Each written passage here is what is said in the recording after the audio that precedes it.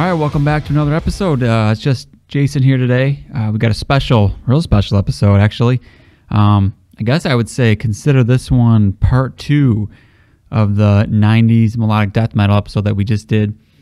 You guys probably mentioned me say at the end of that episode, if you listened, that I was trying to get a good interview to go along with it, just to kind of make it special and, get some context, what was going on around that time, whatever. So, funnily enough, I had reached out to Sacramentum before the episode, didn't hear back, so I figured that wasn't happening. But Nisse, I think that's how you pronounce it, from Sacramentum. He's one of the main guys, the founder, vocalist. He did bass, he writes riffs. I mean, he's kind of the spirit behind this band. And he reached out, and he was really into the episode. He liked it. He had listened to it, and just it's cool. It's cool when a band shouts out to you like that. It doesn't happen that much, once in a while, and it's cool. It's always cool when something like that happens. So that was really cool to hear from him, and he was super down to do an interview. So I could not turn that down, and it was really a lot of fun. It was about an hour and a half here talking to him. We went pretty deep.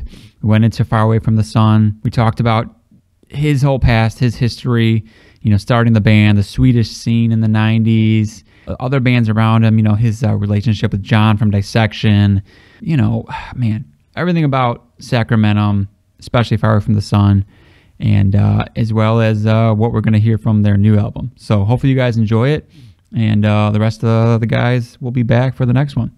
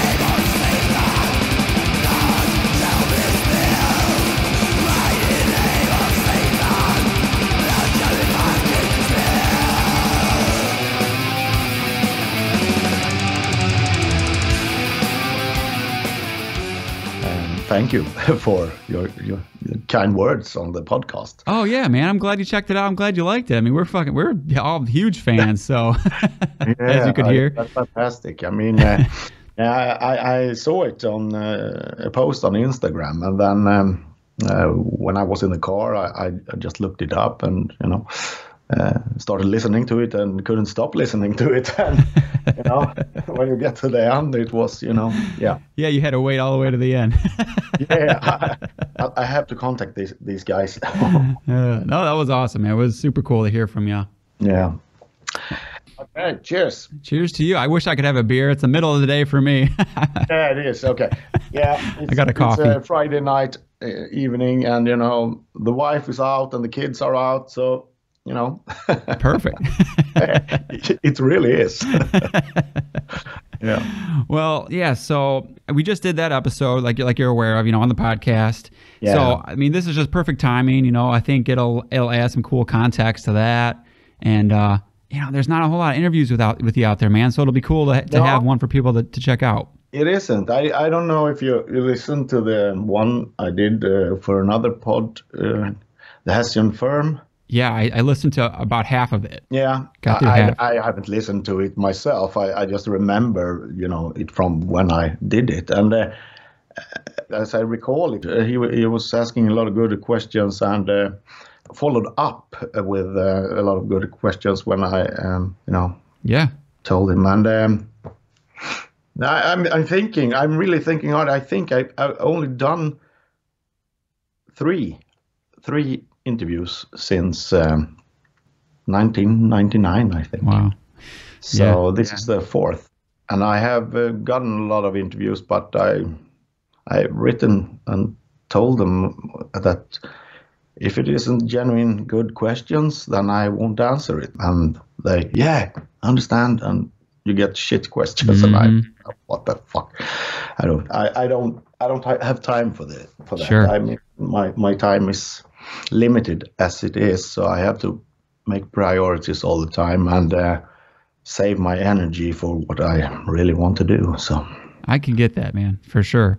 When I did listen to that, I was like really blown away by your passion for your music and music in general. I love hearing that from guys that, especially, it's one thing from a guy in a new band, they're coming up, you know, they're in the scene, they're excited, but to hear from a guy, a veteran, that just always makes me smile. I love that.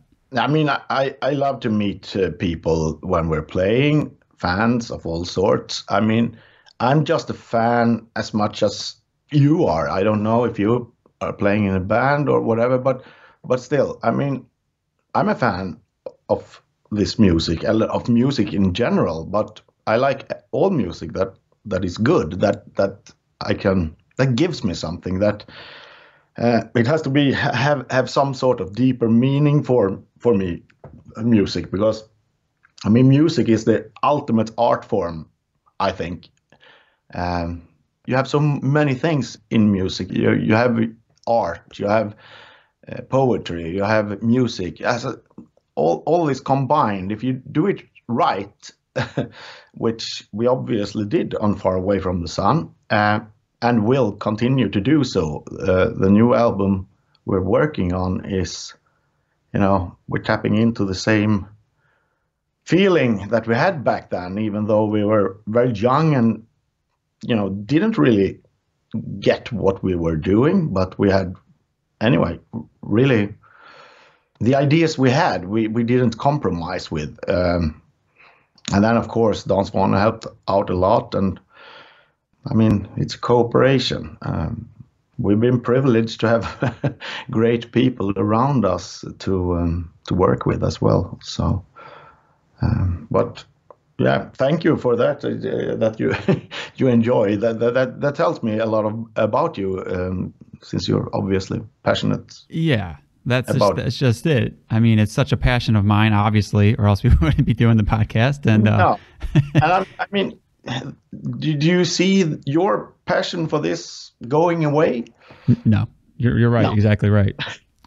And I mean, no, I will never say it. It's when the first interview I did, it was for a Spanish underground magazine. I choose that sign. I think it only 1,000 copies or something like that, and it was the best interview I've ever did, most complex interview I ever did. It's about 10 pages long, I think. And first I answered the questions by mail, and then I told him to call me to get follow-up questions from the answers that I had given. So it was the most in-depth interview ever. I can send it to you, but it is in Spanish. Okay. So you have to Google it to translate it. I mean, but it's a very good interview, and but I chose it because it is an underground sign, and it is in Spanish, and I thought, man, this is good. I'm not, you know. Yeah. We're into this for fame or whatever. We're into this because our own frustrated souls tells us to, you know. When did that all start for you? You know, being passionate about music, was it just super young age?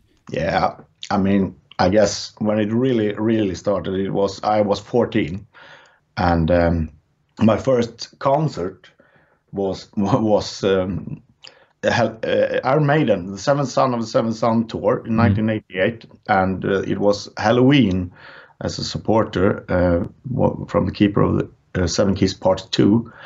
And I told my parents I had to go to this concert. It was in Stockholm, and they told me no. And I said, yes. I didn't discuss it anymore. I bought a ticket and then I left. It was a really long way to go. I did it. I went to it. It was fantastic. And after that, it wasn't an issue anymore. Then I could go to Stockholm whenever I wanted to see concerts. And the year after, I went to see Dark Angel and Slayer. And, from there on, it just, they realized that, yeah, he means this. So he really wants it, and it won't go away. So, and he does what he wants to anyway, as I showed them. I don't care what you say. I'm going anyway. I don't discuss it. I just do it. That's pretty much as I am today. I do things instead of debating or argue or whatever. Was that, did you know then that you wanted to be in a band, or did that take a minute? No, back then, I was just a kid, I was just, wow, this is so cool. You looked up to a lot of bands. I do now as well. I met Autopsy for the first time. I just at California Death Fest. They were playing, and I was like a kid afterwards. My wife took some photos with us, and she said you were just almost jumping around. That's so pretty cool. Yes, I'm still that little kid, Yeah. when I meet of course. Yeah. Why shouldn't you? You should show appreciation for people you like and bands you like. And Autopsy. Man, Autopsy. It's Autopsy. It's hard to beat. So you started with stuff like that kind of, the Iron Maiden and the thrash and all that. The extreme stuff back then, you had a much smaller audience compared to today. So kind of how did you get introduced to it? How did you find some of the underground stuff? And did you have other people around you that were into it as well? No, I had a neighbor who was 2 years older than me. He was into ordinary heavy metal and doom metal, but he introduced me to the underground scene and Metal Forces magazine, where they had ads back on the posters. So I began as a tape trader when I was 13, 14 years old. And this was back in 87, 88. So I started to trade demos and live tapes with people from all around. Amongst others, I wrote to Chuck Schuldiner and Trey Sagtoth and Chris Reifert. I still have his letter at home. So, and I told him, of course. And cool. He said, oh, man. So I was asking him about, you left Death now, but you have a new band called Autopsy. I need a demo. So that's how I started. And I got a lot of, from everywhere, Sweden also, of course. I had some friends up in Stockholm, but back then I didn't know them. But I was just, writing letters. I was just a little kid, sitting home, and after school I was, hurrying home to see in the mailbox, and there almost every day there was some new cassettes with new music, and my mother, she really. I thought this isn't good for him. This sounds. Copied demos, live tapes back then. It wasn't the best of sound, but still, I was listening to it all the time, and it was just a matter of time before my father. He played in some bands for fun, had done in his youth, so. He saw that my passion for it was real, so he got me a guitar, and that's just the way it started. I never had the ambition to do anything more than back then this underground scene. Who knew that it would grow to be this gargantuan that it is today? I certainly did not believe that. It's really, it's crazy, but Yeah.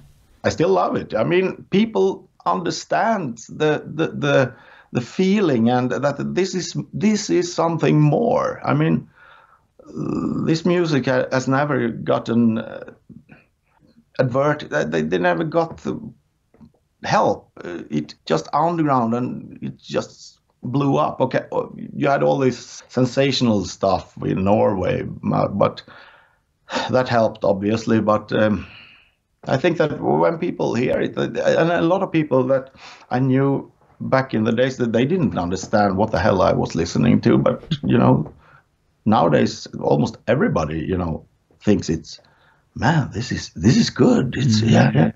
So it's complex. It's very complex music, as you know, and it's deep feelings. I mean, that's what it's all about. To feel, listen, feel, and Yeah. So you were doing the demo thing and getting into all that kind of stuff. How did you come across the core members of Sacramentum, and how did you know, these were going to be the right guys for the right fit? Yeah, Anders, he moved to we lived in a little city in the middle of Sweden. It wasn't a big city, at all, and it was quite boring, and as long as I can remember, I always, even though I had friends around me, I always felt like I'm alone, that something is amiss. And actually nowadays I know a lot about it, and I understand why in many ways, but I still feel like that, and that this is, yeah. And that's much what Far Away from the Sun is all about. But Anders, the guitarist Anders Brolik, he moved to Falköping, where I grew up, when we started. What is it? High school? When you're 15, 16, you're going up to the next level. He moved there, and he went into a class. He didn't know anybody because he moved there to an own apartment to attend school there, because he was from a really little shithole. So he had to go there, and a couple of my old friends ended up in the same class, and when he said he liked thrash and death metal, they said instantly, "You got to meet Nisse. He's real." And the same day we met, and it was just, oh man, I have a band. Do you want to play guitar in that? Yeah, I have a friend in Stockholm. He said, there's a cool gig. I think it was Clash of Titans is next week or something. Oh, let's go. Yeah, man. So we, it's just from there, it was, I mean, it was, what can you say? Love at first sight. And I mean, we shared a lot of core values, and since then we had, we have grown together for all that time till now. So, I mean, this is very personal, but still, I mean, I ended up marrying him, as my wife. My wife's personality is a lot like him, and he ended up marrying me. But he's divorced now. But okay, anyway, I'm quite demanding at sometimes, so I understand why he divorced me. It's a joke now, but this is the Freudian thing, Right. It was a couple of years ago. I understand. Fuck, I married him and he married me. Oh, that's funny. Okay. So we're very important to each other, even though we can be quite pissed at each other sometimes as well. But I think that it has to be like that in a real creative, it's to get to really good stuff. I mean, you can't always patch each other, and say, this is great, this is good. I mean, they would say, no, let's try this. And Well, it's got to help to that's have the that. main thing. You know, I have I have chaos in my head all the time, and I just, you know, try to sort things out all the time. And Anders, he like, you know, is, oh, I can't understand. I can't relate it to what you're saying. No. Wait. But it's too much all the time. So we're, you know, complete opposites in many ways, but you know, somehow we work around it and, you know, get the best out of it. And Yeah, if you have that strong of a connection with someone, that's got to come across musically too, and it's got to be a big advantage when you're writing together, even if it's even if you have those difficulties. But then I have to say, Niklas, the drummer, he wasn't on the first mini CD or the demo, as I used to call it. We still lived in Norrköping when we did the demo, our second demo, official demo, but we released it ourselves in 150 copies on CD, and we went to Unisound I think it was January, February 1994. We went up to Unisound.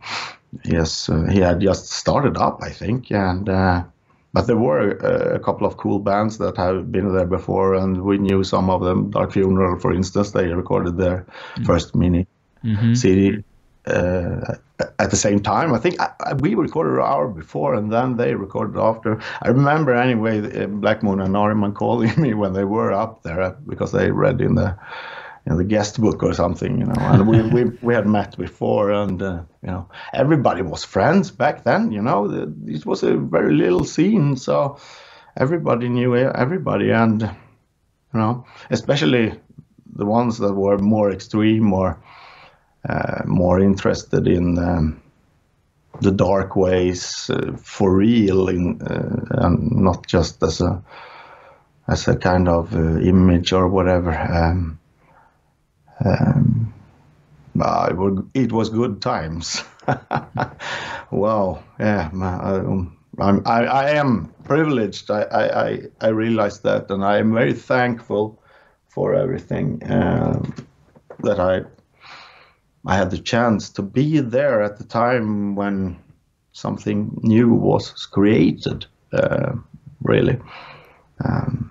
It's a very important and it's such a big part of who I am, even though I am today a family man, a father, you know, or everything. But still, why can't you be both? I mean, I never understood why people limit themselves to this and that, and I've been working with that all my life, not to even bother if people have an opinion about me. Yeah, that's your opinion. You don't know. I don't tell them, but inside my head, you don't know what the fuck you're talking about anyway, so I don't care. What the fuck? And then I stand there and smile and yeah. But right. I don't hear what they're saying. Yeah. Well, like you were saying, I mean, what a wild time too, especially in Sweden. I mean, so many classics were coming out, so many great bands at the time. I mean, what was that like just around you? Was it a super strong scene with shows, or was everything spread out? You know, what was the vibe like there? It's partially it's a hazy time because there were a lot of partying, and you know, but it's hard to say. It was not a lot of shows because it wasn't, you know. It wasn't popular back then. So now there were a few here and there, and it was really underground, and you went to those couple of that were. I mean, in the late 80s and in the beginning of the 90s, me and Anders, we went up to Stockholm a lot, and you know, witnessed some awesome shows with, you know, Dismember had just released the first album, and Grave, and you know, everywhere, Entombed, and I mean, I saw Morbid Angel in 1990. It's still the best concert I ever been to. Wow. I mean, I have it on video because a friend of mine, he was filming it. It's amazing. I mean, even you can see, David Winston standing there on stage. They have his sound problems, and the crowd is just, singing. It's magic. It's magic. Yeah. And I think that show really, really, really had such a big impact on me that, I have to do this. I have to do this. And it's been missing for many, many years for me. But I had let out my creativity in other ways, and I always written like poetry and stuff like that, mostly for myself. So all these things and ideas, riffs, everything, I've been saving it for the right time. I have done some different projects with different people. An old childhood friend of mine, David Andersson, who plays in Night Flight Orchestra and Soilwork. He's a fabulous guitar player. Me and him have done a lot of cool stuff, but we never released anything because, I'm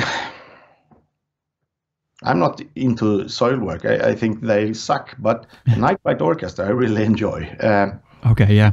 But we are doing our different things, but we have a new project, and that might be something that we will release, though. Okay. And if we don't, so be it. We're doing it mostly. I am doing it mostly for myself anyway. I think it's like it's kind of a never-ending therapy for myself. Yeah, like an outlet. Yeah, what would you say? You educating yourself in feeling whatever. It can get you to places you've never been to before and only dreamt about, and suddenly, whoa, yes, this is it. So that was probably around the time back, you're saying 90s, we were talking about going to some of those shows. What about when things started to shift a little bit, 93, 94, you guys had the demo, the EP. Yeah. You guys changed styles quite a bit there. It was an evolving style. What was kind of going on with you guys going from that all the way kind of leading up to Far Away from the Sun, where you guys really kind of defined it? Well, as I'm still a fan of the early Swedish death metal. I think it's fantastic. But the thing is that we had our roots in Maiden and Judas Priest. So even though I like this brutal death metal thing, I felt that combining it instead, and I like thrash metal, I like heavy metal, I like doom metal, I like so much, and I like classical music, and we thought that why we should, and it was becoming a big thing back then also, it's becoming trendy or whatever to play this kind of down-tuned, stuff. So we fuck it. We tune in E. We tune as a regular and started doing that and melodic, but still with a lot of feeling, and it's no happy riff, so to speak. We shared rehearsal place with In Flames in the early days, and they were asking me to sing on their second album, and I replied, "No, guys, I don't sing on circus music. Sorry." Oh man! They thought that I wasn't very nice, but I didn't care. I had We were focusing on Sacramentum back then, so yeah, it's funny because you can hear. In Flames, they've got that Iron Maiden influence as well, but it's like you guys are coming to it from such a different place and a darker, more morose, sad, melancholic. Yeah, that's what grab holds of my soul, and I don't know. it's hard to explain, but that's the thing I like. And I like melodic stuff, you know, and In Flames have done a lot of good things, but it's not for us. They're there. They're doing their thing, and they are absolutely not into this, what do you call, the dark side of life for that I have been, and Anders, you know, since little kids, you know, there's always something that, as you know, clawing at your soul, and you know, this is interesting. I have to go further into this and explore this, and I mean, of course you get lost on the way, but you know, you learn things from it as well. So, I mean, there's no education in life that is, you know, the right way or whatever, and I realized that, as you know, I really realized it when I was 16. I think that was when we were doing Sacramentum, me and Anders, and we were, you know, realized that, oh fuck, we have to recreate ourselves. We have to, you know, tear everything down and start from the beginning. I mean, what do I believe? What do this means to me? Take away everything else: parents, school, society, whatever, friends, everything. What do I feel about this? What do I, and who the fuck am I really, you know? And this was a hard, and this is a tough process, and it's a lifelong process, and I'm you know, still doing it, and I have to do it, because otherwise I would regress. And I mean, I'm not interested in that. I want to get forward always, all the time, and yeah. I'm sorry, I don't know where we started this question. That's all right. No, I find that super interesting. You know? No, I love it. I find that super interesting, though. I think it makes a lot of sense. Like when I first was talking to you about how passionate you sound about music, but also Sacramentum. And I mean, I think to me, part of that, it's like you are staying so true to yourself and your sound, and you're kind of pouring all of what your beliefs and all straight into the band, where some people are in a band for fun, or they just are playing certain things, where it's like with you, it's you're putting yourself right into the band, which makes sense why you're so passionate. I'm fucking naked in my lyrics, and you know, the flow of the music, and you know, I bear my soul on Far Away from the Sun. The castle symbolizes my soul, for example, on Far Away from the Sun. So, yeah, I mean, yeah. Yeah, it's. I think it's what there's a certain thing. I know we were talking about this on the episode, but how there's a certain kind of like magic about that album in specific. You know, there's a certain thing. It's like a extra factor to it that you just can't really put your finger on. I think maybe some of that's where it's coming from. I don't know if you know what I'm saying, but yeah, I mean, I understand what you're saying, and I believe we have. I mean, in recent years, I have been asking myself that question, because under many years I tried to deny a lot of things, which was wrong, but you know, I had to take care of my kids, I had to, you know, work and get money, my wife were educating herself, and you know, I was the breadwinner, and blah blah blah blah blah, and I did deny all these things because I had a goal in sight. And it was a tough time, but I didn't care. I didn't listen to people back then. Oh, yeah, it's you from Sacramentum. When I was at concert, I said, no, it's not me. You're mistaken. No, I never played in a band, because I didn't do... Yeah, I tried to find other sides of myself, but at the same time, I was slowly killing my own soul. So it's a paradox, but still, that's my way, and I had to do it that way to get to the point where I am today. And I or Anders would never reunite Sacramentum, and we would stop it immediately if we weren't getting the same feeling that we had back then. If it isn't fun anymore, it should be fun. It should be, you know, profound and true. If it isn't, then we quit directly, and that's why we quit back in 1999, because it wasn't fun anymore. It was we could continue to release shitty albums, and people would probably listen to it anyway, and blah blah blah. But no, why? I mean, that's not for us.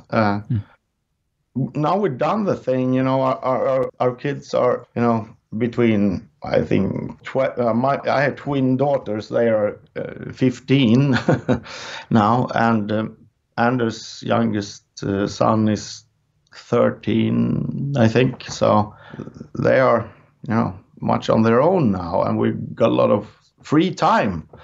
But back then we didn't have that, and we focused on what I think is a good focus, really. Instead of be out touring or making shitty albums that you can't really put your soul into, it's better to put it on hold and see, should we pick it up later or should we do something else? I don't know, but I always felt that Sacramentum will be coming back.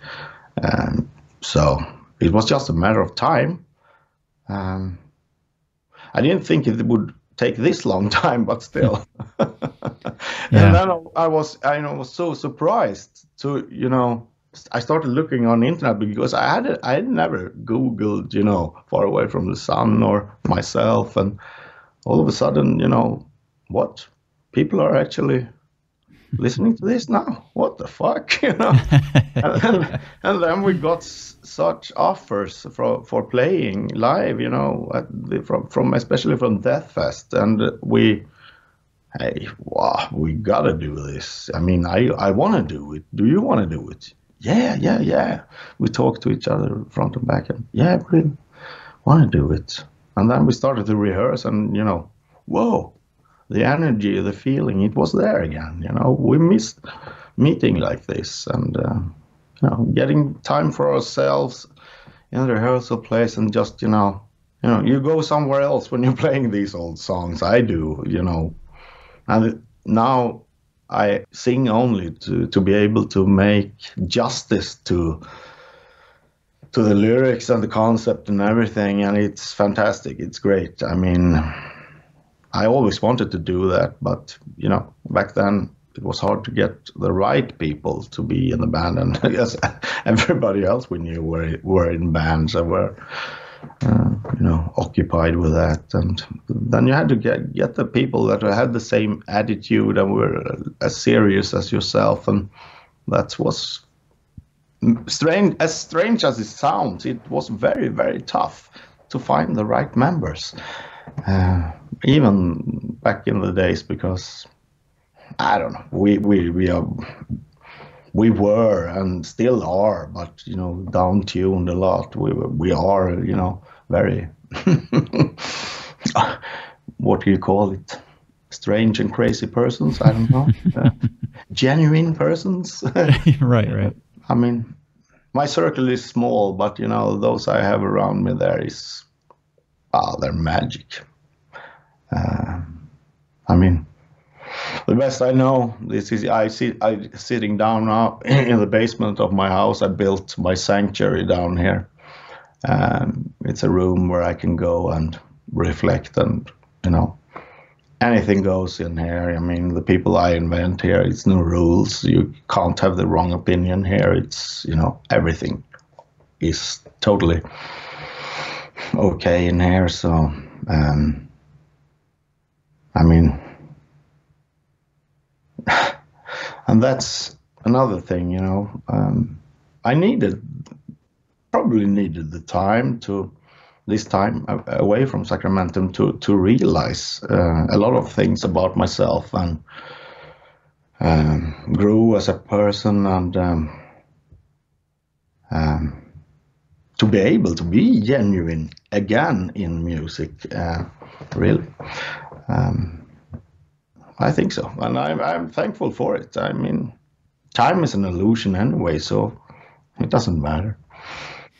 When you guys were working on Far Away from the Sun, and it's such a seamless album. Everything sounds so easy about it, but was it a long, hard process? I mean, how, was it something that came naturally, or did it take a while to form all those ideas and melodies? And because, I mean, the coolest thing about that album is just the way that you guys combine the melody with the aggression and the, all of that. And it's just such a hard balance, and it just seems like it wouldn't be easy. No, it's not easy. It wasn't easy, but it came naturally in a way. Then, of course, the guitarist that we had back then was Jon Nödtveidt, and he later, right before we recorded Far Away from the Sun 2 weeks after Storm of the Light's Bane were recorded. And one of the songs that we originally wrote for Sacramentum, Johan wrote some riffs on that one that later came to be a Dissection song. So we had to, what the fuck did you give away? What the fuck? And we had, a couple of weeks to just do this new song to be on the album for Far Away from the Sun. And we were a guitarist short. So, like Niklas, he never heard or understood what we were doing really, with all these melodies and stuff. And he is kind of that person. Yeah, let's go. Yeah, we're going. He's an old school death thrash guy, which he's fantastic. He's fantastic. He's a fantastic musician. So I think he helped us a lot with different stuff, and we became a lot better because of him. Because he showed us some stuff, and I don't know. It's coincidences a lot, and the fact that Jon Nödtveidt, he was one of my best friends, so we hung out all the time, and we lived, a couple of blocks from each other, and we hung out all the time because it was a small circle back then here in Gothenburg. I moved here in, early 94 there, something like that. And I think, Dissection, I think it was the whole Dissection that moved down as well. And it was because they are from a little town called Strömstad, which is it's an even smaller town than I grew up in, but it's a coastal town, so it lives up on the summer. And it's very close to Norway, so they had, the connection there. And Jon was, since he was a really little kid, he did a lot of stuff, arranging concerts. He was writing Mega Mag. He were, involved in many, many things, and he was, really, really great person, and he really took everything serious that he did. That's why everything that he did became so great. And of course that inspired me as well. I learned a lot from him, and the fact that which we always heard, that Sacramentum is nothing but a copy of this Dissection. Well, you're not listening close enough. It's all I can say. But it's a lot of with all music, there's a lot of bands going under there, and when it comes, and I don't know what to say about that, but I think you understand that there's very much difference between Dissection and Sacramentum, and yes, the sound is alike. We recorded in the same studio, but the songwriting is completely different.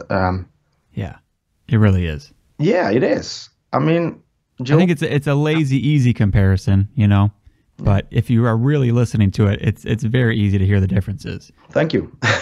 I think so too. Our music is so much more complex than Dissection ever will be. I love the Dissection. The Somberlane album is, wow, it's great. And also Stormlord Lightsbane. It's a good album as well. But Summerland is something special for me because it's, the demo, and I before they recorded Stormlord Lightsbane, I had heard all the songs, in the rehearsal place and everything. And that's another one of my absolutely best shows I ever been to. It was Dissection when they played in Oslo with Dark Throne and Satyricon. I think it was Satyricon's release party actually in '96, I guess, for Nemesis Divina. And Dissection was the first band to play, then Satyricon, and then Dark Throne. And I can say that Dissection played the shit out of them.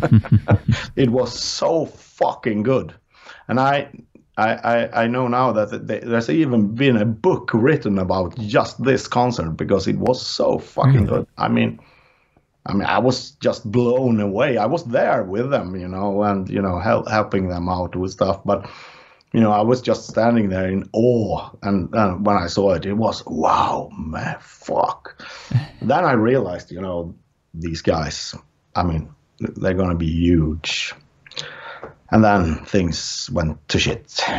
Yeah. With Jon, and I was with Jon for a while, and then nah, man, this is fucked up. And then, our friendship was over. Yeah. But we're friends again. Why do you think that it's such a weird thing that, you've got Storm of the Lightsbane that became such a classic, most people would know that name. Yeah. And now, finally, Far Away from the Sun is finally getting the recognition. But why do you think it took the time? Because the quality is not the issue, right? Yeah, it's a very interesting question. And I've given it a lot of thought over the years. And I think that, sometimes people have to have time to understand things, because I think that we were ahead of our time there. For example, as one of my favorite bands, Lies in Wait, with one of my best friends, Christian Wallin, Necrolord's band. That album back then was, it went over the head of everybody. And I don't even think now that it's very, very popular, but a lot of people like it. But, when I put it on, I go nuts, It's so fucking great. And I think that it has to grow on people. I don't know. Or is it a void which Dissection left that people want to fill? I don't know. But still, when they listen to it, they realize that, whoa, this is something more. This is, what the fuck? This is, it's speaking to me. It's, and I don't know. I guess with the whole recording process and everything, we were so young, we were so naive, but we still had this, no, it should be like this. We were very, very hard. And Svanen was and whatever. I remember him. He said, and compared me to Tony Serke. He said, you're just as painful as he is, And but it should be like this. I don't care if you understand it or not. It's my music, my feelings. What the fuck are you talking about? And he wasn't too pleased about that back then. But nowadays, he realizes also. He's a fantastic musician and technician and studio producer. And I actually got a song from the Coming of Chaos album. I got it on Monday. Monday I got it, which has been remixed by Mr. Svanen. I sent our original tapes. It was a while ago. I had to send them to England to get them digitalized. And then I sent them to Svanen and asked him, do you want to remix? It's both The Coming of Chaos and Thy Black Destiny. And a total remix from it, because I wanted to hear what could have been, so to speak. Well, it will be interesting when we release them. I only heard one song yet, and I said, man, we have been talking a while, and I said to him, I got the reference sound or album that he should go from the ground from it, and then it's all up to him. I don't want to interfere too much, because it's like, if I want to build a house and I'm a carpenter, I shouldn't draw the house as well, because I'm no architect, but some people think they are, and I think that was the problem with the Coming of Chaos and Thy Black Destiny, that we thought that we were so fucking, cocky and and it was too many wills in there at the same time, and I was too nice, I think, and just we try that, and I got confused. Nowadays, if there's something I don't think is right, it's not happening. I leave. I walk. Because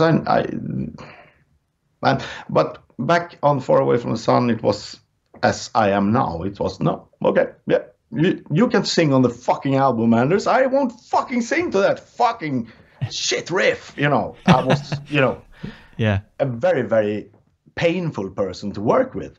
I realized that, but he knows, and he had put up a lot of shit from me, but he knows that, I mean, in the end, I mean well.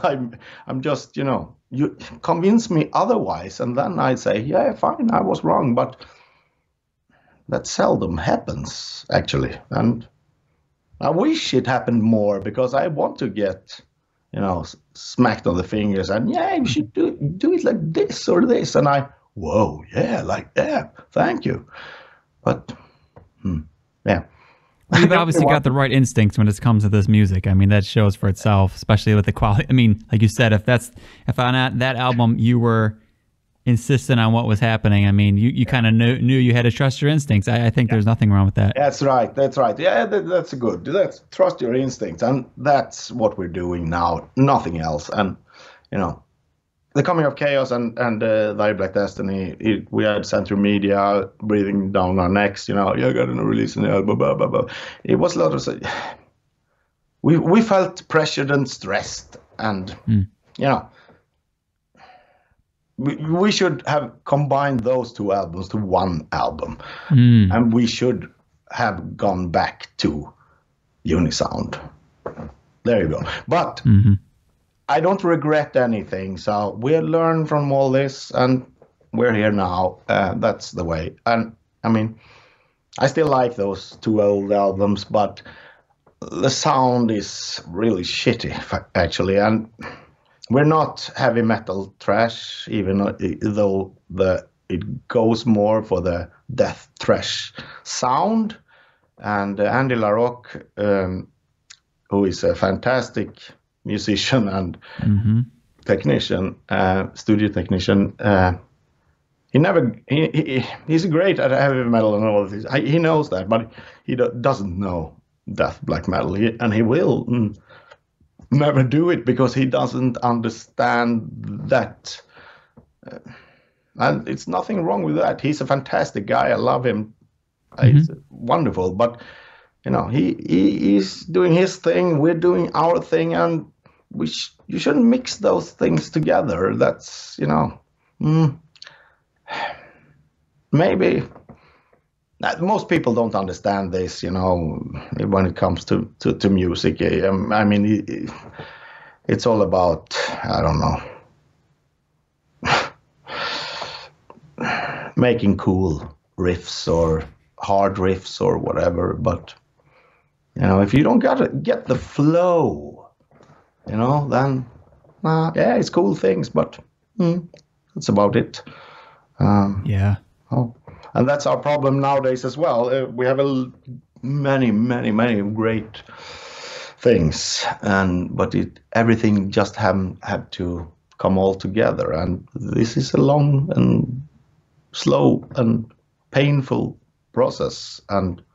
But still, you can't force it. It's impossible. If we force it, then it won't be a good album. And if it isn't a good album, we won't release it. That's how it is. And yeah, I don't care who has problems with that. I don't care.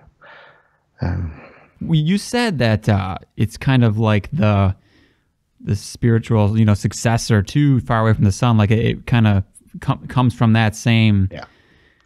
So what does that mean exactly? Like, how are you guys achieving that? I mean, we talked about those 2 albums that came after it, where you guys changed things up a little bit, but Far Away from the Sun is such a personal album for me.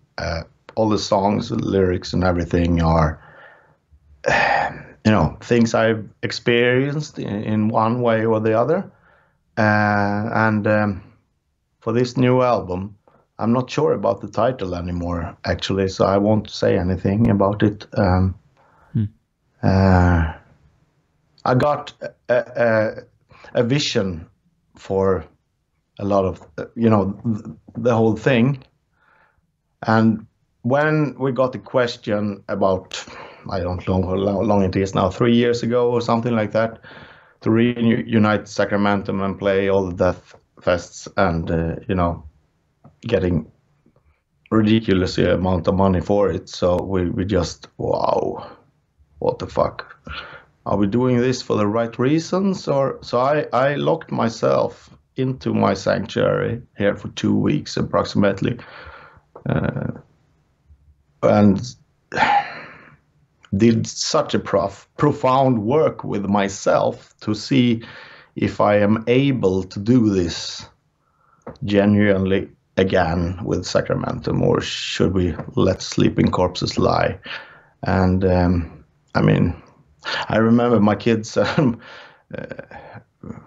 were, afraid of me when I came up just to eat something, and I walked like a zombie, but my wife explained to them that this is a very, very important thing for him now, so just leave him be, there's nothing wrong. After that, or in that process, I got a new vision close to the one I had, or I was traveling far, far, far away again, and I saw all these things and have lived a lot of these things that will be on the new album. So that's the connection, apart from The Coming of Chaos and Thy Black Destiny. They weren't that profound experiences. It was more, music and lyrics. That makes sense. That's like what we were talking about earlier, that first album and everything being so tied to everything you were feeling and the things that you wanted to get out and all that kind of stuff. So that makes sense. I mean, if you're coming at it from that same genuine, mindset, it makes sense that it would be from that same. Yeah, and then there's another thing into it, and that we have to be. We have to be true, because the entity, the spirit of Sacramentum, I mean, it has a will of its own, and it is an entity now that demands things from us. And one of the things is, of course, we have given life to this ancient entity, but still, it has great power over us, and especially me, and I have very much respect for it, and we have to be true to the things that has made this happen for us, and it is Far Away from the Sun. And I agree with that. I feel that from the depths of my soul that yes, this is it. So we have to be true to what did we do back then? And it's as I explained to you, this is how we did it. And this riff, this flow, no, something's amiss. Okay, fuck it, start over. That's what we did back then as well. Yeah, we're doing it. I mean, fuck. I am so frustrated sometimes when we can't get it together. So, but I at the same time, I'm glad and I'm respecting the process and everything, because I know that of course we can force it together and do it like that, and it will be okay, and it will probably, even if people deep down don't think it or believe it, they will, oh wow, it's fantastic. But for me it won't be, and then how can I be genuine and true to myself if I should stand there and pretend something? It will reflect in the music and on the album, and I'm not interested in that. Then I can do other albums or whatever, other projects, and do these things in, but not in Sacramentum. It will never happen. And as I said, that I known Christian Necrolord since we were 8. I was 18. He's 3 years older than me, but we've been very, very close friends since then. And when he painted Far Away from the Sun, I was, sitting beside him a lot of times, on the process of the cover being made. And I said, I've said I would never release an album without a Necrolord cover again. And Thy Black Destiny will have a Necrolord, a new mix of Thy Black Destiny will have a Necrolord cover on it, because Thy Black Destiny has some elements to it that will tie it together with From Far Away from the Sun into the new album. And if we had the time, I would. This is a tough thing for me. I talked with Christian just the other day, and he said, it's a shame that you can't release The Coming of Chaos with a cover like that as well. And I said, oh fuck, Christian, do you know what you're doing to me now? And I said, how the hell should you have got the time to do that? No, it won't happen, but still, it's a shame. Fuck you, man. Now you've gotten this into my head. And this is our relationship and has always been. This is why he is he's my, one of my closest friends and my fucking mentor in everything I do. I just, we're sitting, I'm telling ideas, and he likes, yeah, very great. And then, he comes up with something like, yeah, but it's not far away from the sun. And I hear you. And he's the only person who really can smack me on my fingers and tell you this is not good enough, Nisse. Try harder. And he does it in such a smooth way. So most people wouldn't even recognize, but I knew him too well, and and I do it to him as well, Wow, who's this painting for? Yeah, this is a new cool painting you're doing. Who are they for? And I'm standing there. Yeah, what do you think? Yeah, it's great. It's wonderful. But, it would never be anything for us because of this or that. And he, I see how he just became stale and fuck. This is right. And then he, does it over again. So we are creative. We inspire each other in different ways, and it's always refreshing to meet up with him or talk to him over the phone, because, even though it's not, you should do this or that, because he would never say anything like that, and I would never say anything like that. But we're discussing different things and topics, and then afterwards, everything just click, click, click. Yes, this is the way. And we have the same impact on each other, It's very, very interesting, but it's great friendship, and that's how it should be, I think. I'm just super happy to hear that that he's going to be doing, the art for the next album and redoing the other one for the other album. And what do you think? I mean, the significance and the importance. I mean, that album cover, From Far Away from the Sun, it just really transports you to this other world. I mean, how important is that to you to have something like that? Yeah, I mean, it's very important. That's why it took a year for the album to come out. It was recorded in June 1995, and it wasn't released until June 1996. And that's why, because he had so much to do back then. He was becoming, and he had to, prioritize big bands. Like I, as a close friend, I mean, I don't care as long as this is going to be a genuine cover. You know what I mean? And he refused to, either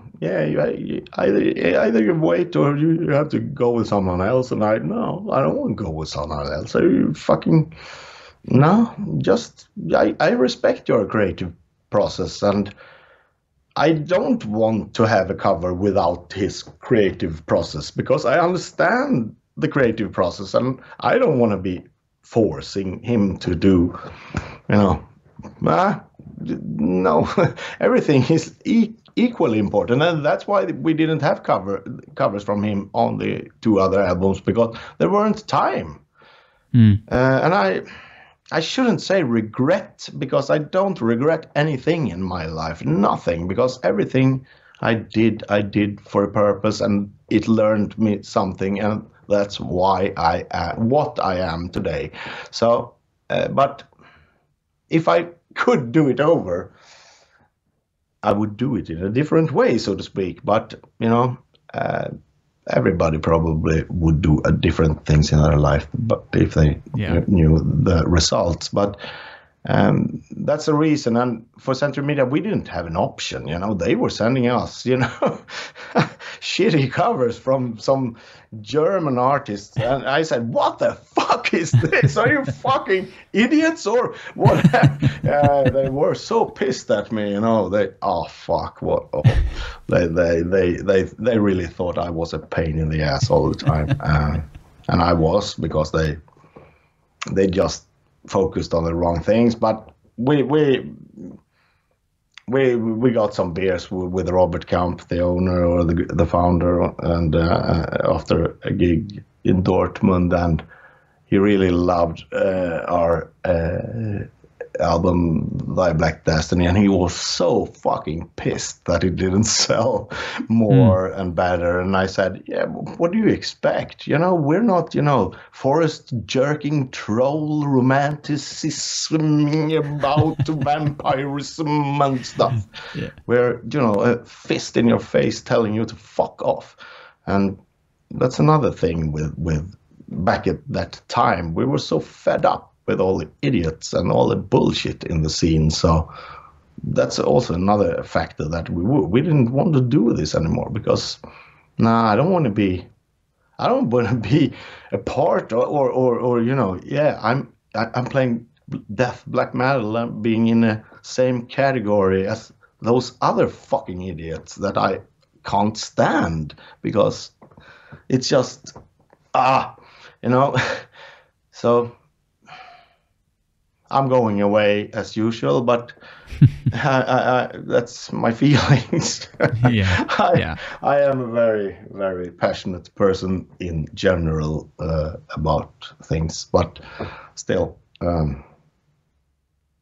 I love to be this way, and those who can't stand it or think I'm too much, it's your loss, man.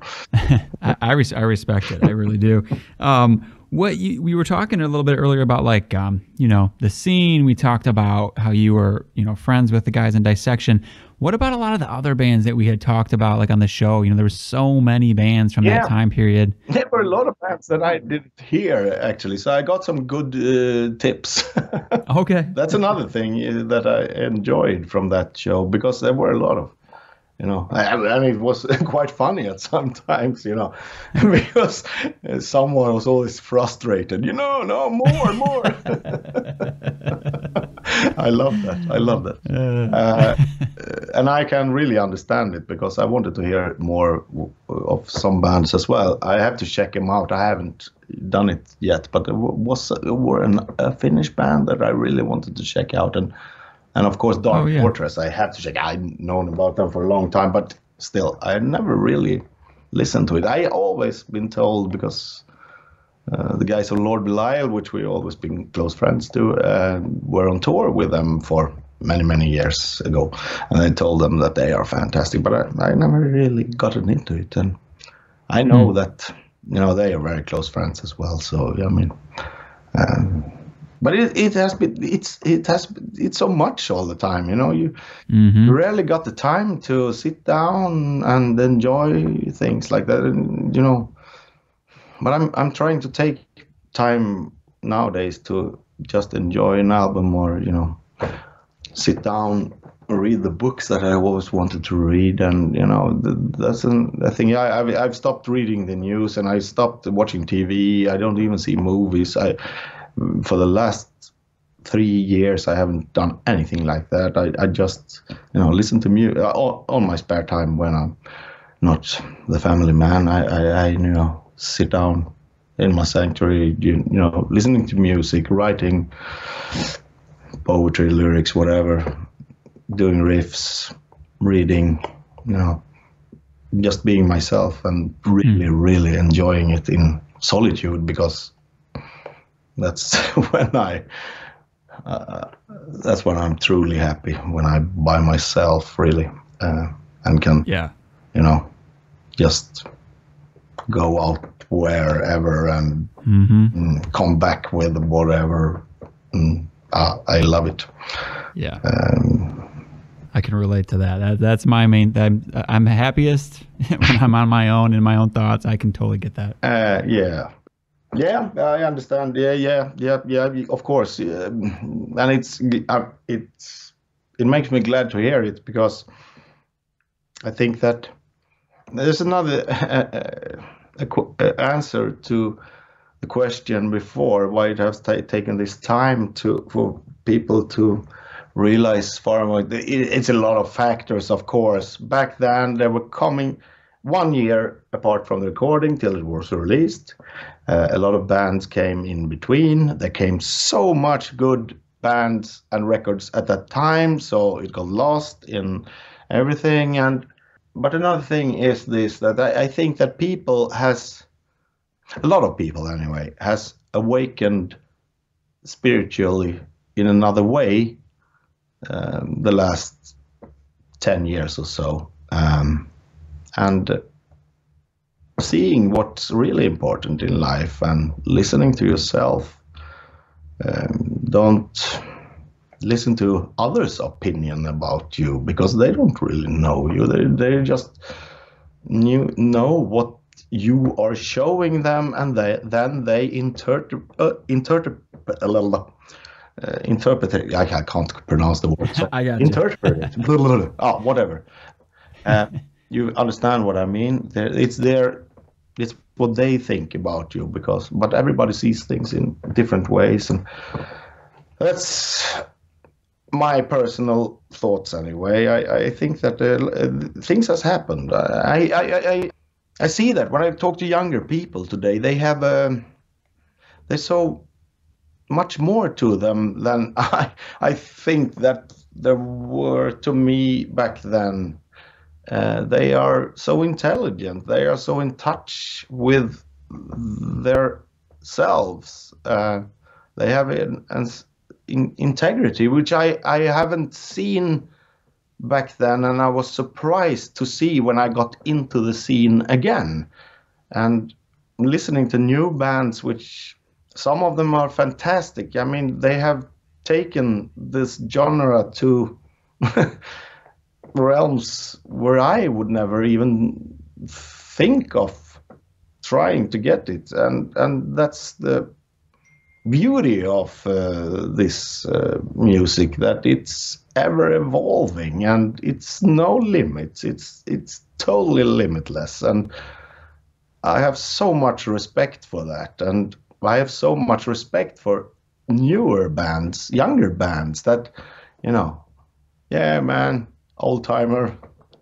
This is what you did back then. This is how we do it now. And whoa, yeah, I really like it. And when I meet some of these guys, and they are so,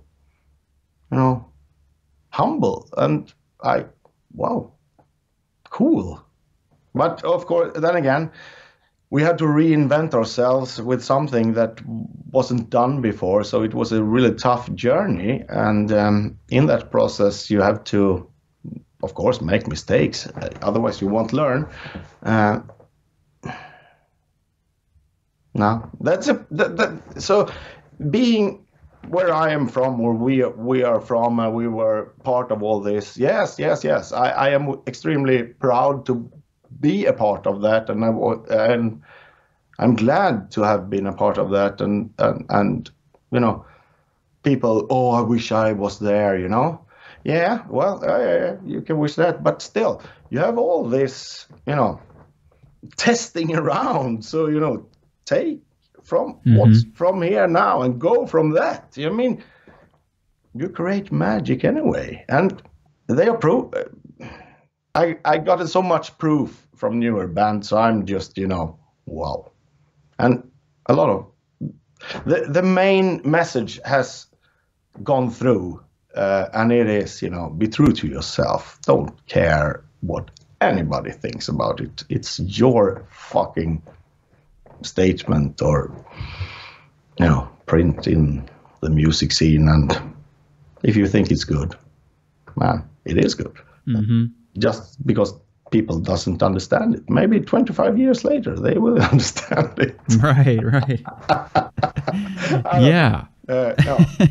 That's the beautiful thing right now. I mean, in the demand, I mean, I saw you guys announced for, all these shows, playing Far Away from the Sun and Fall, and I couldn't believe it. I mean, I said, I got to go to this, but I know you guys have done it now once or twice. What was that like, man? Like going back on stage and getting to relive those songs with a whole new audience. It was fantastic. I have to say, it was fantastic. It was very, very hard. And, I was nervous before. We all were, I think. But it's just me and Anders from the old lineup, as Niklas had to quit playing drums because of his tinnitus. So we have even better drummer now, Tobbe Kjellgren from, he was the one who played with Dissection, all the live shows. And we've been friends since we were 16 back in the days. And he has been playing with us before for some shows back in the 99, and we did some shows in 2020 and 2001 and 2000. No, the last one was 2000. Anyway, we did some shows with him then as well. Then he was asking us when we did a test show for only invited people before the COVID thing happened, because we were going to play the Netherlands Death Fest as a first show, and I put together this questionnaire, after the show, and it was only people that we had invited, and it was only, people. It was the toughest show I've ever done, really, because it was only old musicians. It was, I won't mention which it were, but I thought, this is people who I want to hear from what they have to say, because we want to do this justice when we're doing this. And most of everything we got back was, fuck yeah, it's fucking great. You've never been this good. And now, of course, we haven't. This is actually the first time we're sober on stage. Big factor. And also, this is the time we had the money to put, do the stage, You have to set the atmosphere. And back then it wasn't possible. But now we can do all these things, and we won't compromise that. I would never do that. We had a hard time now getting over to the States to play California Death Fest, because I had to send all the stage stuff over beforehand to my new fantastic friend Sergio of Imperial. He also played bass with us on that show, because our bassist got COVID just a couple of days prior to flying. So I had to solve it somehow, and I called him up, and we were talking, and I said, please, can you do this? And he, man, and he was great. But that's the thing. I mean, we had arguments about this beforehand. I mean, me and Anders, he said, it isn't worth it. They have a digital backdrop and everything. I said, no. Okay. I won't sing on those shows where it is like that. I won't do it. So you go ahead. I don't care. I don't do it without this. And then he knows, okay, it's no fucking use. He will do what he wants to do anyway. So I did. And it was a lot of frustration and haggle, and I burnt a lot of energy to just try make everything right, to get all the things that I wanted to. But in the end, yes, it is worth it. And this is the thing that you can expect from the Far Away from the Sun shows, because it's so important to me personally, and that I won't compromise on it. And I learn from every mistake, every gig we're doing. I remember and and the response and the gig was fantastic. I think at California Death Fest, and the reviews we have gotten is that nothing of this is fake, or this is genuinely true. And the fact that I only sing on these shows now is also a big factor, that I can express myself in the way that I really wanted to, and I show appreciation to the audience, because there's a lot of crazy maniac fans out there, and I love to meet them all and chat with them and take pictures, and so yeah, that's awesome, man. I'm so happy to see that you guys are back doing it. And me and the guys, we were hoping to get out there. We were just looking today. I guess it looks like the tickets are sold out, which is great for the show. So we're gonna have to, I guess, wait for another chance on it. But I'm just happy to see that you guys are doing it. This is around the corner. I don't know. It's on the, let's see, East Coast. Yeah, Maryland. Yeah, that's the one we were looking at. Yeah. If you go there, you have to let me know so we can get some beers or whatever. Yeah, most definitely. Yeah. Well, listen, man. I don't. Yeah. Sorry, go ahead. No, otherwise, I'm sure I'll see you sometime, and do what you can to get some promoters or whatever to get in touch with us, and we will definitely make our best to see it come true. We really would like to,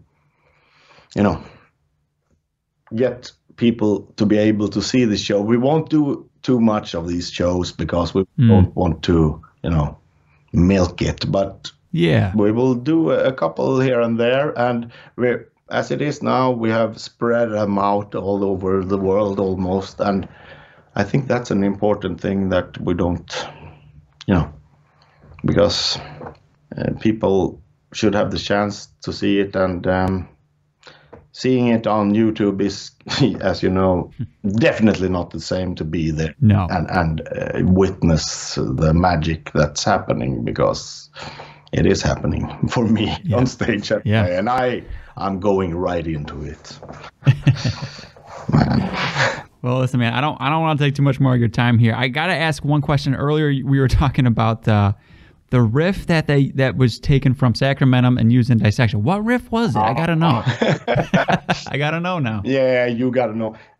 I will tell you if you don't send it on the air, because I don't want to, Yeah, I got you. So don't even worry about it. It was just my brain being like, what riff?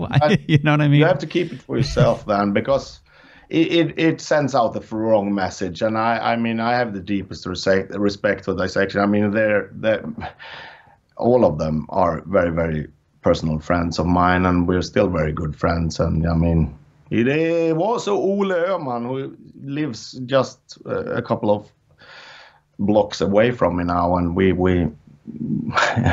always been very good friends with him. But it was his idea to steal the riff before, so no, but it's a good story now. But it's and he recalls it very, very well. When I said, "No, I don't care."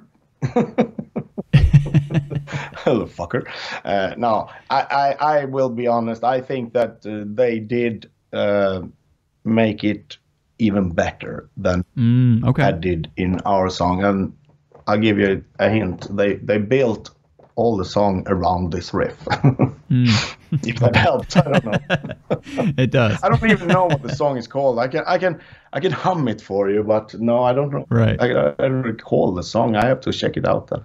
Yeah. But still, it doesn't matter. It doesn't matter. It's just a history, how things were back then, and that it would be have such an impact on everything. It's crazy, but it's fun. And I of course give it to Dissection and my old friend Jon, of course. Yeah. Well, listen, man. Yeah. It was great. It was an honor to have you on the show, and I got to say, man, I'm even more impressed. I mean, just how true to it you are. I mean, how you really nothing about this is fake, and I really, really respect it and respect, how you handle this band, man. Yeah, man. I am humble, and that's why I felt that when I heard your show, I felt that, wow, I have to contact these guys. I mean, this is, I got goosebumps when you were, man, I do understand your feelings to it, because I understand that feeling myself, and that's what it's all about. I mean, if I can get those feelings out for other people, man, I'm just happy, and it's an honor. It's an honor, and without people like yourself getting it, I would just be jerking around for myself, So we're all into this together, and I'm a fan. I'm an underground fan myself, and Sacramentum will always be an underground band, no matter what happens. And but thank you very much for saying this. That means a lot to me, and that's why I'm so careful with interviews, because those who I let interview me, I have handpicked, and I had a feeling about all of them that yes, this is good to do, and I will continue to do so, and I will refuse anything that's not giving me the right vibe or energy. It's not worth it. It lives. Everything has a life of its own, and the entity of Sacramentum will punish me hard if I do something stupid. No, that's exactly what I mean. I respect that. You're taking your own path with all of this stuff, and that's a special thing to find. And I think it's amazing. That's a promise, and it's too important to myself.